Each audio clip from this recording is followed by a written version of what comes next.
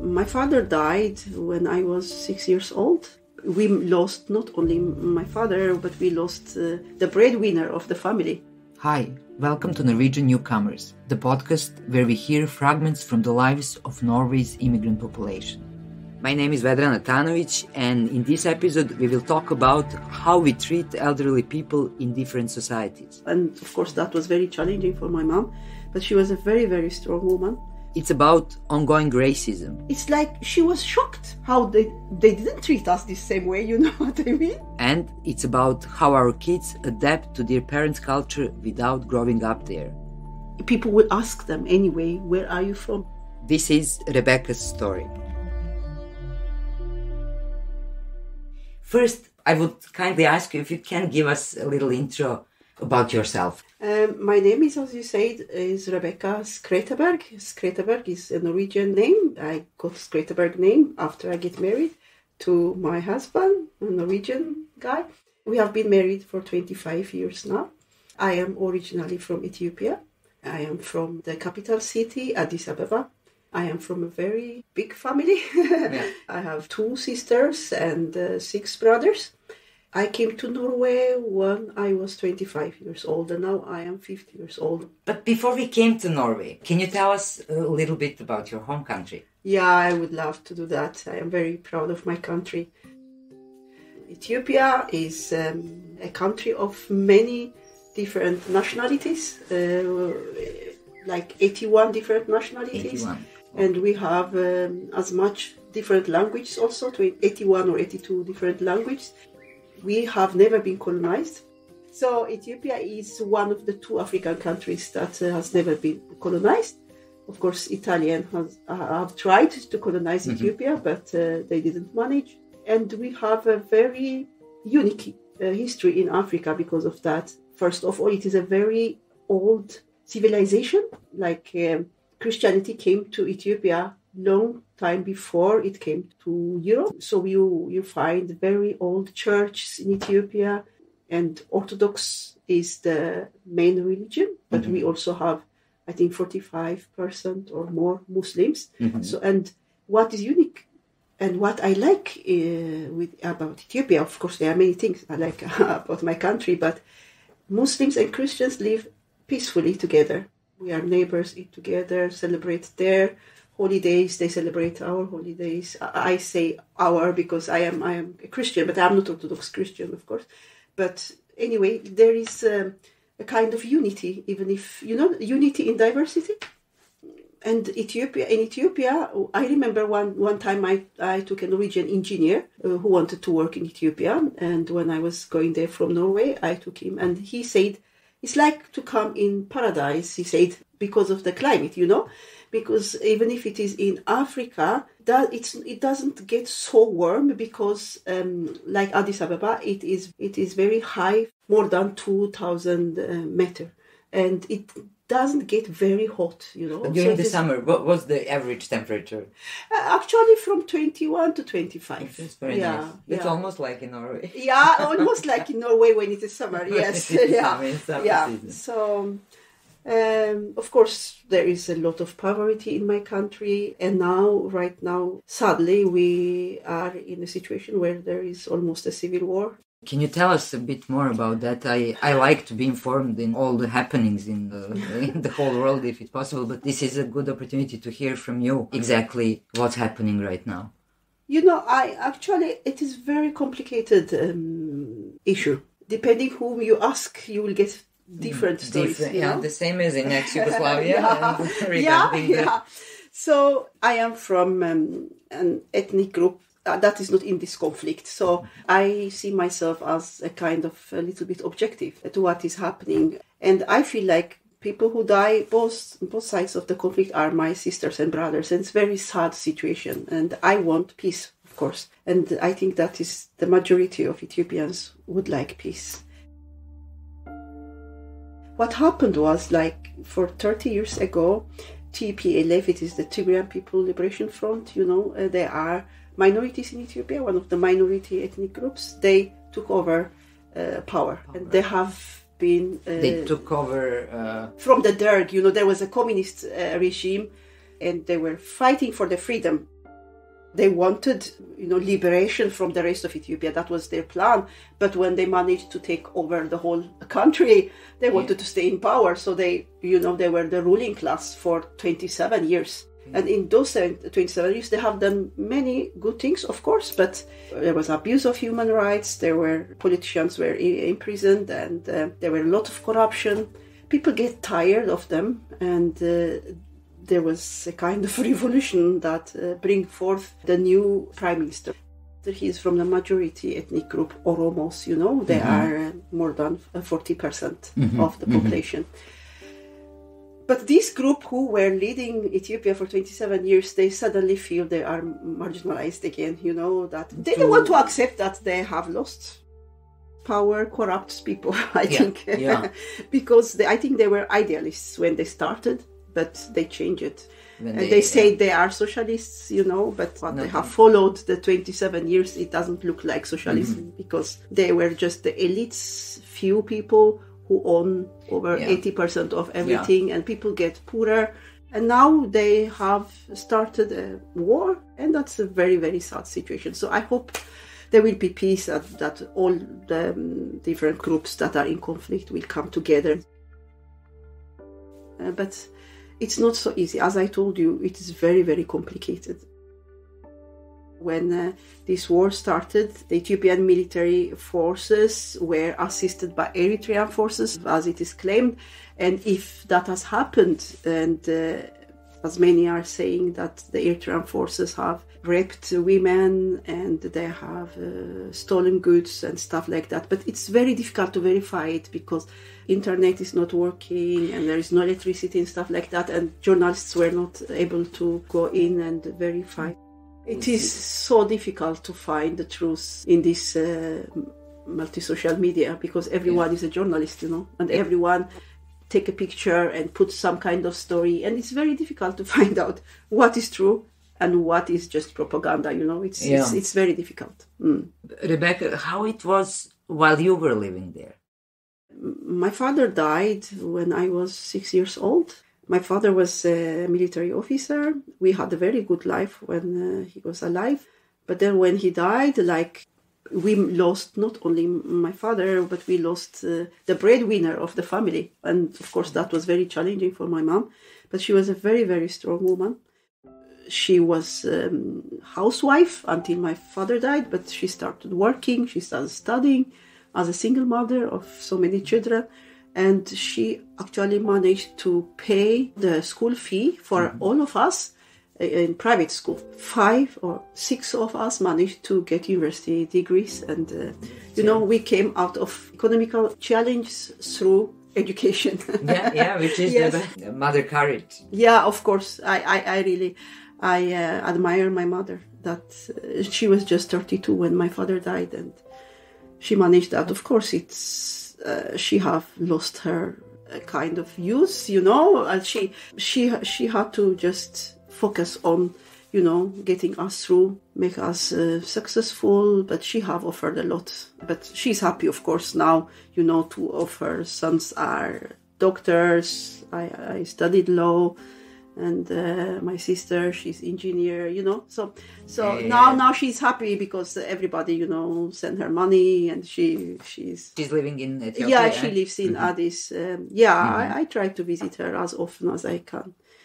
But after I come to Norway and get my own family, I feel like also Norway is my home too.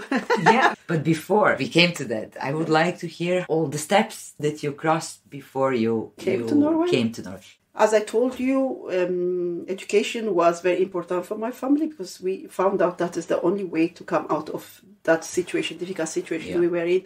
So we studied very hard. I studied law, and when I graduated, I was the second best result from the law school. Great. Congratulations. Thank you. Actually, anyway, after that, I started working in a human rights organization. And I never thought I would leave Ethiopia, actually. And I never thought I would be married to a foreigner. But that's what happened. I got actually a scholarship to work in South Africa. It was 1995. It was 1.5 years after Mandela took power, and there were many things happening in South Africa, and there were many human rights activities, I got the chance to go to South Africa, and I was working there in one human rights organization. And after some time, I met my husband. He was working for Blue Cross. He was project leader there. So after we were together for 1 year, we got married, and when he finished his project, we came to Norway. Actually, Norway was a country that I know so little about. Sweden, we knew a lot about Sweden, but Norway, just a little country in the north with many missionaries. That was the idea I had, and a very cold country. So even if it is a choice to come to Norway, I choose to come to Norway because I get married to my husband, not because I wanted to be in Norway. But did you have any dilemmas? Or it was just... Yeah, because I always wanted to be in Africa. But we had to talk, seriously about the situation, because for me it was easy to get a job. But for my husband, it is much more difficult. So we found out it is easier for me to come to Norway, study Norwegian, get a job here, and from scratch, from zero again. From zero, I'm always saying that. That's because many people, they think, when you move, they just... that everything is happened very fast, and under the corner, on the first corner, there's a job, there is this and that, totally from zero. Doesn't matter what are the circumstances, if you have money, no money, partner, no partner. It's not only that you will start your career from zero, but you start even the language and the culture and friends and no family. It is very challenging, actually. If I knew all what I experienced after I came to Norway, in advance, if I knew, I don't know if I will make that choice. But there are many good things about Norway too. So no, definitely. But can you recall those first? Oh my God! Days? Yes. How did it look? It was September, I think, and. There was sun, but the sun it doesn't warm you, I was freezing and I was confused,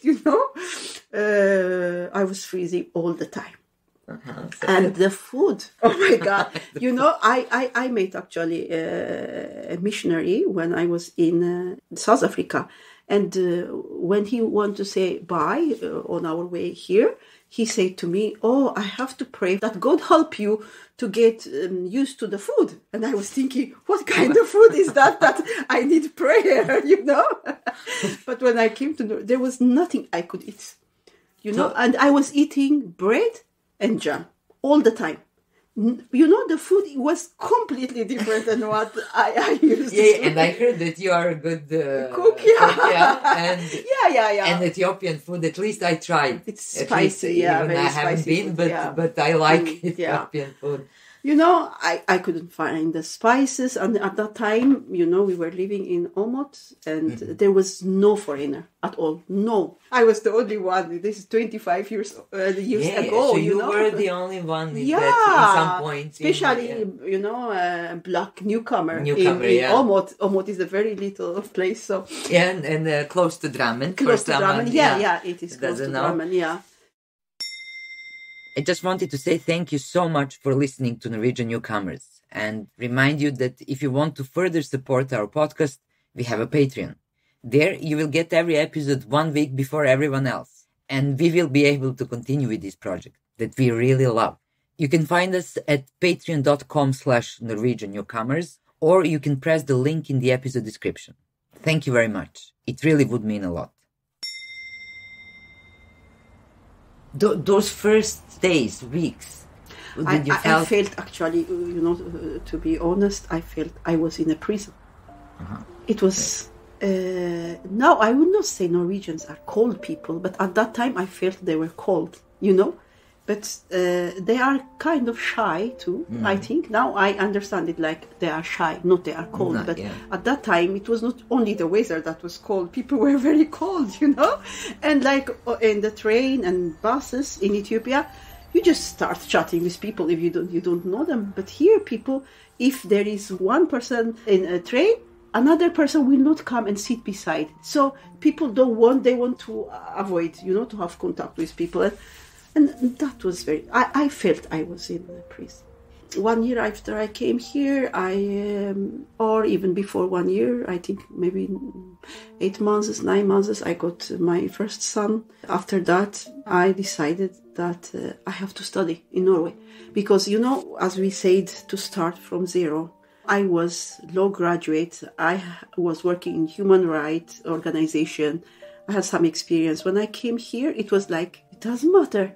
You are nothing, your education, it means nothing. So I felt like I have to start from zero in everything, education, job, and everything. So I had a kind of expectation, but I had to, neutralize that and say to myself, you have to start from totally scratch. Start again, as reset and forget about. Yeah. But I don't know if you experienced the same. I had at least few days or weeks of kind of disappointment. Yes, sorrow. I was mad a bit on me too. Norwegian society, on come on, how you can see, you can't expecting me to start from zero. But then after that talk in my head,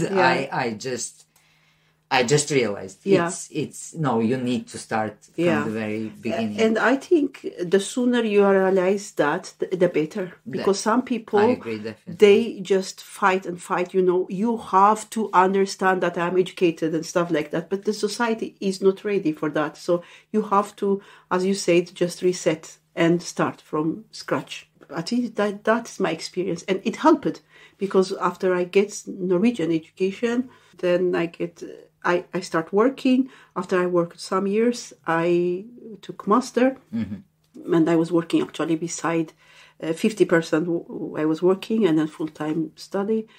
And then after that, I always had the opportunity to get a job. Yeah. And I understood it is better with a Norwegian bachelor than the Ethiopian PhD.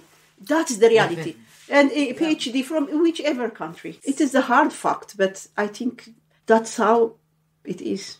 What's your opinion? I think that Norway is a society, it's really supporting education. Go as much as you want to go to get more knowledge. And education is free, you don't pay for education. So, and that is a very good opportunity. I mean, so there are many good things and there are many things that I'm very grateful about Norway. But, when I came to Norway, I came from a country where there is a lot of corruption at that time. And when I came to Norway, and I could just call an office and get things fixed without knowing somebody, or bribing somebody, I was feeling, is it heaven, But then, is it possible? Is it possible? But after I live here for some years, I found out there is corruption in Norway too. And even if people don't bribe them, but if you know somebody that they know, this network stuff, it works very much. And I think nowadays it's not even enough to get education as a newcomer. You have to have a network. You have to have people who would say, she's good. It is very important. And network, Do you think that when we are talking about those jobs and opportunities and everything, do you think that racism, it's issue? I actually, yes. Because if I say, just because I have got a good job now and I have got education, if I say racism is just an illusion, then I am not telling the truth. There is a lot of racism. It's not systemic racism, I would say, because the system, it's not the system, but I think people have biases. And it's in everybody, I think it is in our nature as a human being to have biases. But of course, in my country too, I kind of discriminate people from other African countries, that's how it is. But when you come to Western society and like in Norway, I remember first time while I was studying, I applied for a summer job and it was in a food store. Mm-hmm. And I sent a good application. Of course, my husband helped me with the Norwegian. And I was good when I speak Norwegian. You cannot you can't hear that I'm a foreigner, but I speak fluently. Yeah. The guy I talked to, I called, and he said, "Yeah, just come." And he was very positive, So I was an expectation, and then when I came to this shop, I could see his reaction when he saw me. Maybe he didn't expect. Maybe he thought, even if I'm a foreigner, I am from some European country or something, He didn't expect. He didn't expect a black woman. Yeah. And I could see his reaction on his face, And he said, "No, we don't have any vacancy." And he was so rude. Of course. And I was so broken. I came home. I was crying. And I was a lawyer in my country, and now I cannot even get a job in a food store. But that made me even try harder, what I mean? But because when if you could turn back the time, would you react? Would you?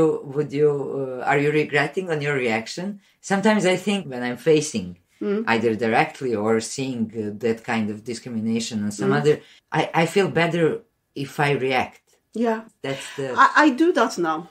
Now I have come to a point where I cannot tolerate it. So I do it all the time. I'm not very sensitive, but if I see people try to discriminate me, I just tell them. Before I try to excuse people, thinking it must be because they don't know me, Because I have experienced it in many different ways, and sometimes also I think maybe I would have done the same if I was in their situation, Maybe this bias is in every human being and stuff like that. But now, as I told you, I have been here for 25 years. I have contributed in Norway as much as a Norwegian would do, I have been paying taxes, and so then I think it is my right also to expect that people respect me.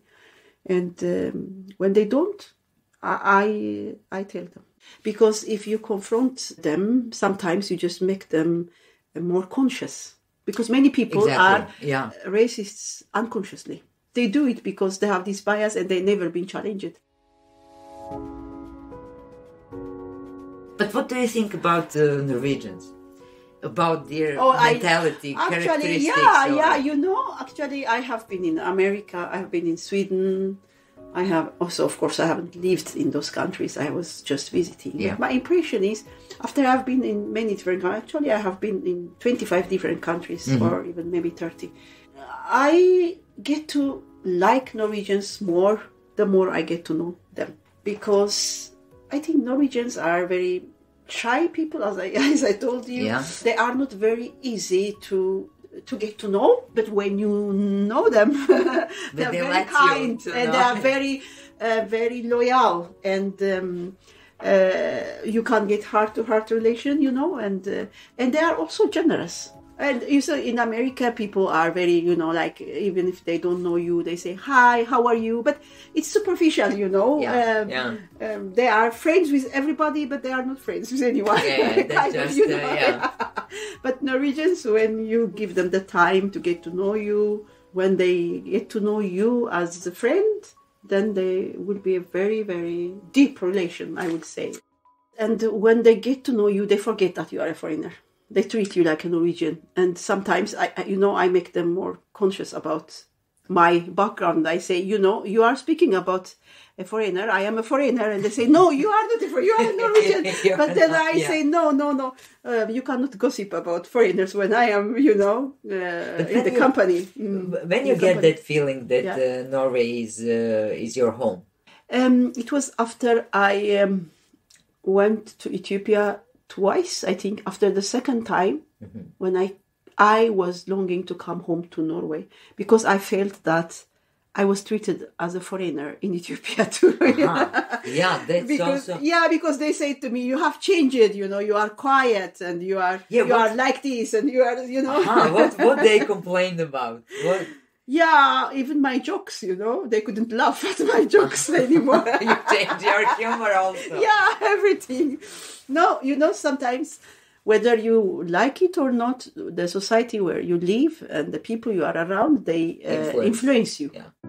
I don't think I am the same Rebecca as I was for 25 years old. when of course, because I am also older, but when your value system also will change. I try to preserve some of the values, the good values at least, and some of my culture, even if I have lived here for many years. But I think I have changed in many ways. I have done that, because people, they notice, they say to me, you are Norwegian the way you think, even my friends here, they tell me, I don't take it as a compliment, because I also want to be Ethiopian, fully Ethiopian. But that's interesting. I want to be fully Ethiopian, and I want to be fully Norwegian, but it's not possible. Maybe I don't know.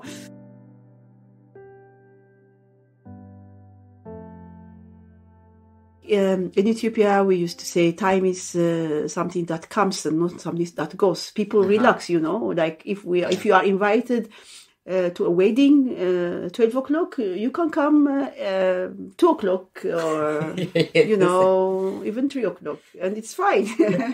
Just come. Just come when you want. And sometimes, the bride and the bridegroom, after the guests has come, maybe they will wait 3 or 4 hours. The guests, I have zero tolerance for that kind of thing. And it's not, I have changed it, I feel like, they don't respect me, or, time is money, I have so many other things to do. So if it's like that, I will just quickly, politely, but will tell that I have to go. We have a very polite culture. So if like a friend invite you to a dinner or something, you cannot say, no, I cannot come. You have to give some kind of reason, and most of the time those reasons are not true reasons, but it's better to lie than, just to be polite, The funny thing is, this, if my friend tell me some reason, I suspect that what she's telling me is not right. It's not true, but still I will prefer to hear that than she rejects me and say, I don't want to come, or That's interesting. But now I tell right away, if I don't want to come, or no, I don't want to come, I will not say, but politely I will say that no, I think I want to be at home. What do you think about, for instance, I think that Norwegians, they don't like confrontation. Of course, I'm generalizing, but at least my experience are that they would rather not to start discussion, even if we are totally disagree.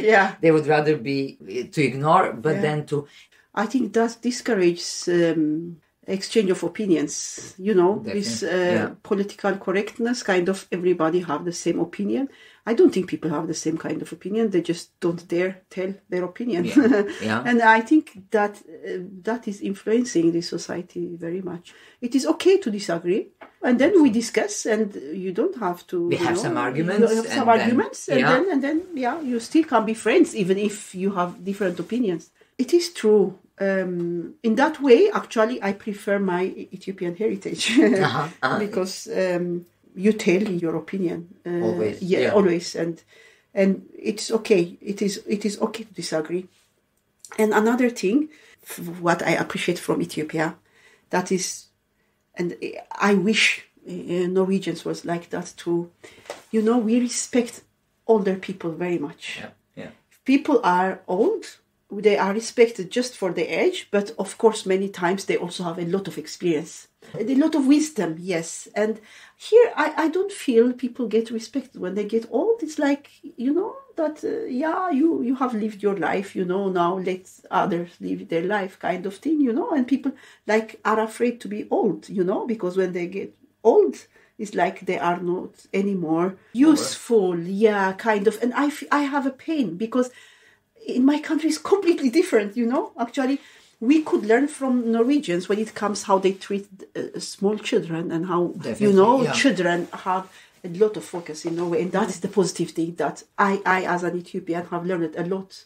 But when it comes to the older people, I have so much pain for when I think about it, because it's these people who have built this country. They have worked hard. They have brought up their children, and then suddenly when they get old, they get sick, and you just put them at a corner somewhere, and That's very interesting that you pointed out, because honestly, I didn't think about that. I was mostly stopping myself in thinking further on that topic with, how Norwegian, they have those modern and good home for elderly. But then when you are thinking, that's infrastructure. But what you are talking about is not about infrastructure for the older people, but about those emotions, those love or activities, or to be part of the society. They are still part of the society equally. Actually, I think this welfare state, it is positive in one way, but it's also negative in another way, because people feel the state should take care of us. You know what I mean? If you lose your job, the state will take care of you. If you get old, the state will take care of you. If you get sick, the state will take care of you. And then people, they just they don't care about each other. This is a very important value. This human contact and human relation, and this that I care for you, you care for me. The state cannot do that. It is an entity. The state can provide food, can provide a place to stay, but the emotional, an employee cannot give you. But I can give you if I know you, we have a relation. I respect you because I know your background, who you are, You mean a lot to me. And I wish it was different. But I'm glad you raised this topic, because I'm glad because all of our guests, each of you get with something that we didn't mention before or didn't point it out. Because I was I'm observing. I'm still observing. I believe all of us newcomers, we never stop observing the society we are living now and comparing because we have to compare in something to compare with. Yeah, and sometimes, I also say to myself, Rebecca, be realistic. Don't have a romantic view of your country, because sometimes I miss my country. I forget the bad things about my country too. And sometimes I just tell myself, maybe you are trying to romanticize something that is not there, So it is also a mixture of that, Sometimes when we are away from our country, we miss our country. So we forget the bad things and we focus on the good things.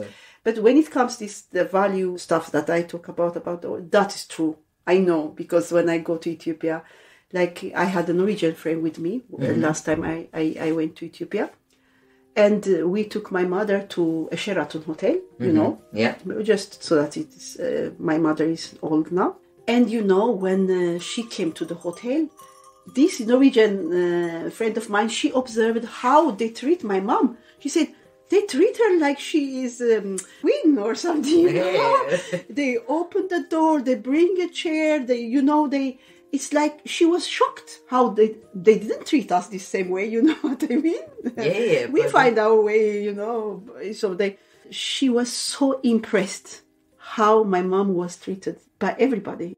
But that's interesting to think about, and for our listeners also, and all people in living in Norway to think about your older family members and spend more time with them. Because you don't know how long you have them. But Rebecca, I was lucky that I know and I met your two sons. With the older one, I had a bit more talk, and he's one of the people here. I think I could sit and talk for hours. And your opinion, are they totally Norwegian or took their heritage and their roots? And, actually, I was very surprised how much Ethiopian value they have managed to get into their system without me doing it consciously. I haven't been like, I am Ethiopian, they have to learn. I was not like this. I was just myself, but I have my friends come visit, and they are together with us when we go visit other Ethiopians, and when we have wedding and everything, they are all the time there. So they are very proud of their, of course, they are fully Norwegians, they are born here, but they feel they have African background. and they are proud of it. Yeah. And I'm very happy for that. They like the food. They like Ethiopia. Of course, we took them very often to Ethiopia, as often as we could, together with us for a vacation. So they know a little bit about the country. I didn't manage to teach them the language, but anyway, I think they have taken some of our values. I will give you one example about my older son, because we get a lot of visitors, and when we get visitors from, especially from Ethiopia, they stay, like they will not stay in a hotel, they stay in my house. Yeah, that's very normal. The same, yes. And I had one of my relatives, he stayed here for 1 month or 2. And it's in Ethiopia, like when I am visiting, I can't use my mom's pyjama and my mom's shoes. I don't even ask her, And my son, he has noticed that, when I am visiting there. I didn't know he has noticed. So when my relative was here, he just took the T-shirt of Samuel, without asking him. And when I saw that, I was so afraid that Samuel will be disappointed or something. So he will react. Yeah, he will react. And I said to Samuel, to my son, I said to him, if you are offended that he take your T-shirts without asking you, maybe I should talk to my relative. He said, oh my, now you are a Norwegian. You try to be a Norwegian. He said, why did you take your mama's pyjama without asking her, Then he gave you a lesson. He gave me a lesson. He accepted it, talking about it, from before, that they see and they understand. And now I feel like they are fully Norwegians. At the same time, they are also, because the problem is they will never be treated as fully Norwegians. People will ask them anyway, where are you from? Because they are brown. But they have told me that friends from school, and they have asked them, at the start, where are you from? And when they say from Åmot, but where are you originally from, Still, it is like this, that if you have a different color, I don't think we have come so far in this society that people think whether your color is black or white, you can be from here, It depends where you are. Maybe in Oslo it's not like this, but I think out in the districts still like that. They will ask, but they don't mean to hurt you or something. Yeah, then again, it's important what's the intention. Yeah, the Someone intention. can just be curious or But then that's, again, it's interesting. Is that racism unconsciously or not? I think it will be racism if, like, my sons say, I am from Norway, I'm born here, but my mom is from Ethiopia. But then that person who asked the first question would say, but then you are not a Norwegian. If they would, then that is racism. And that, because that will confirm also the intention of asking. Yeah.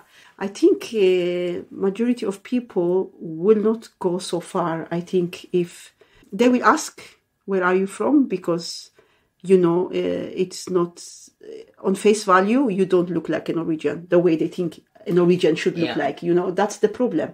I think, like, in America, when I was in America, I felt kind of freedom because nobody is going to ask me where I'm from, But that is because America is immigrants' country, Everybody is an immigrant except the Indians. So in Norway, it's not the same way. I think maybe one generation after us, maybe. Do you see yourself in Norway for good? No, I don't want to be old. I didn't expect that. I don't want to be old in Norway. I am so afraid that I will be very lonely. I really am. The way I see this society, when I get old, I want to go back to my country because I know I have some relatives, some people who will still appreciate me as a person, even if I get old and I have not so much to contribute. I think when I get above 60 years old, maybe I will go back. I don't know. It might change. Of course, I have children here, and when they get children, I want to be here for them. At the same time, if I am old and not very useful, I don't know how this... Who knows? Maybe I will die before I get old too. So. No, you're gonna live. Rebecca, thank you very much for giving me a very pleasant Sunday and welcoming us to your home. I really appreciate, and I really had a great time, and I know our listeners will have too. Thank you. It's my pleasure. Thank you. It was very good afternoon for me to just relax and tell my story. This episode was made possible with support from Bergis and Stiftelsen and our members on Patreon. If you would like to support our podcast, search for Norwegian Newcomers on Patreon, Facebook, or Instagram. We are back next Tuesday. Thank you for listening and take care.